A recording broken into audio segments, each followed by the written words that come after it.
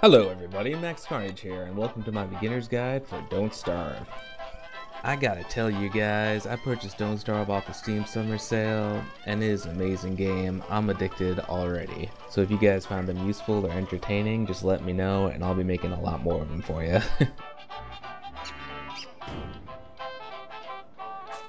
Now the first thing you're going to want to do is you're going to want to get some sticks, some flint, you're going to want some grass, some flowers, and you're going to want some food, of course. If you're lucky, you'll have carrots lying around along with the berry bushes. Basically what you want to do is pick up everything you see, and it's going to be like that for the next few days. At least until you get a base established, and then we'll talk about that in the next video probably.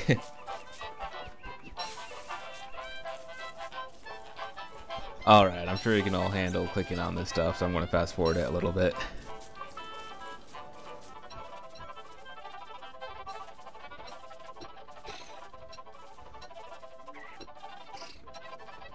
Six and a half hours later.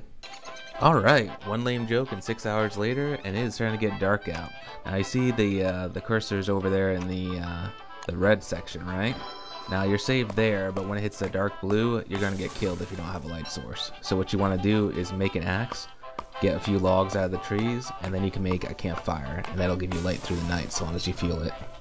Now you might notice that because it's dark, your insanity is starting to go down. So what you can do is if you get 12 flowers together, you can make yourself a flower hat, and that will make your insanity go up during the daytime.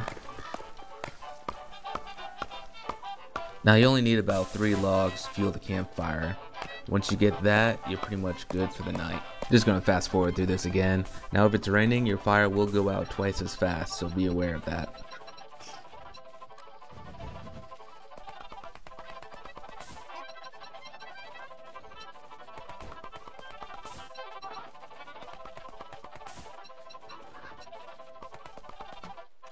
Alright, back to normal speed. Now it's important to keep in mind the brightness of your flame.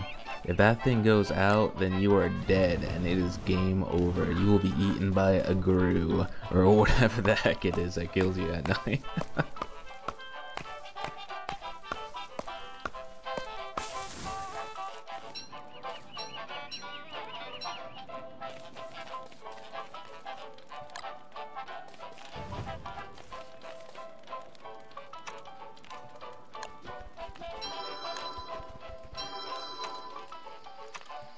Now you've almost survived the night, and what you want to do is cook all your food.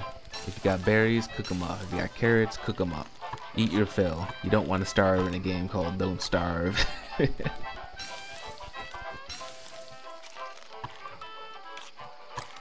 You will probably want to start thinking of what you want to do tomorrow. I recommend exploring because you'll want to find stone and gold. The reason you want to find these is so you can make an improved campfire and so you can make a science machine, which will get you access to another tech level. I also built some traps so I can catch rabbits the next day. That way you don't have to live off of berries and carrots the rest of your life, assuming you're not a vegetarian.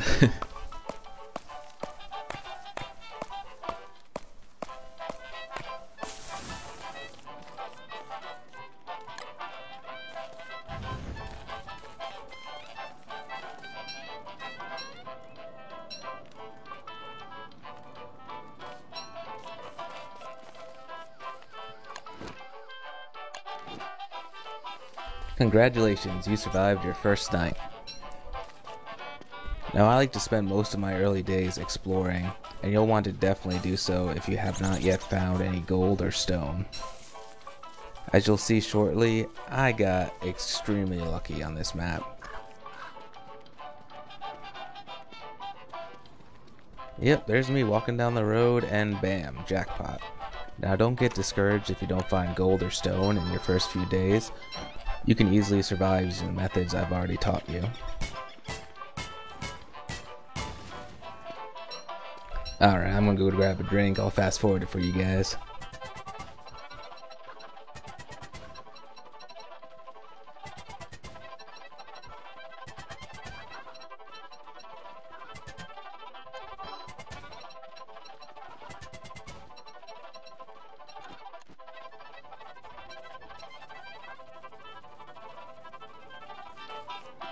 Okay, here I am setting down some rabbit traps.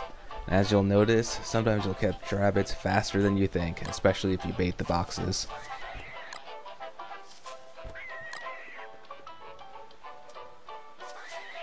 Some nice juicy carrots for them rabbits. Already caught one. It's that easy. Okay, not usually that easy. You don't have to actually bait these boxes if you plan on leaving them alone for most of the day.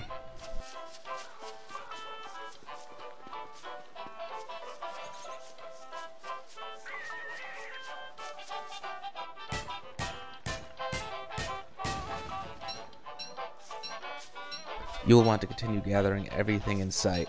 Once you get the science machine up and running, you'll be able to prototype a shovel, and that will let you dig up and transplant many of the plants around the world.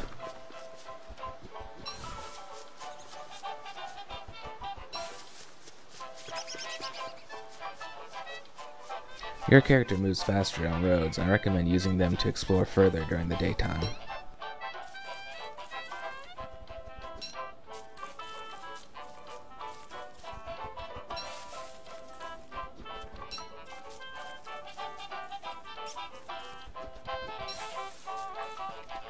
Alright, it's starting to get darker now.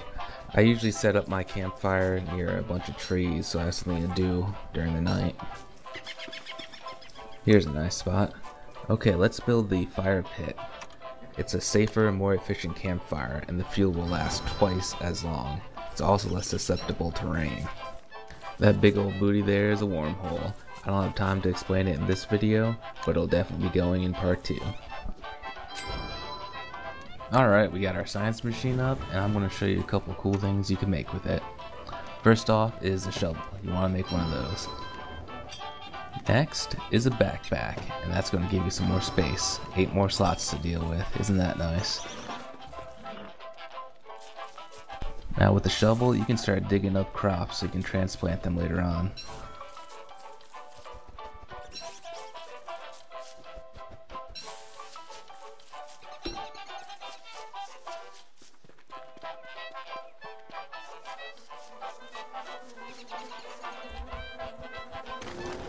Now that's lucky. That's an altar, and if you die, you will respawn there instead of having game over. All of your junk that was on your person will be sitting where you died, and you have to go get it. But the important thing is, it's not game over. Now that's all the time I've got today. I will definitely be making a part 2. If you enjoyed this video, as always, please like and subscribe for more. If you have any specific guides you'd like me to make, please let me know in the comments below.